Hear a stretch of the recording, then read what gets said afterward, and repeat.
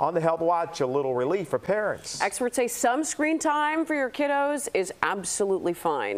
An expert says letting your kids use smartphones or social media is not always something to feel guilty about.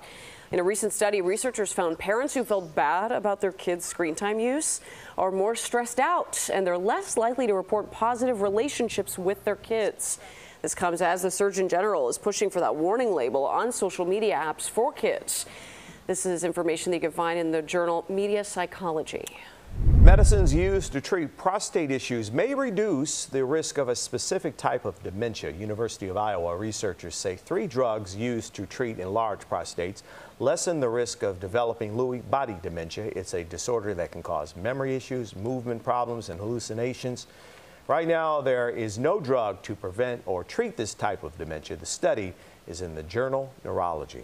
If you suffer from lower back pain, try taking a walk. New research from Australia shows that people who start a walking program keep recurrent back pain away for longer than people who don't.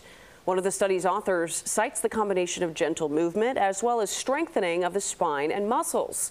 Walking also helps with relaxation and stress release.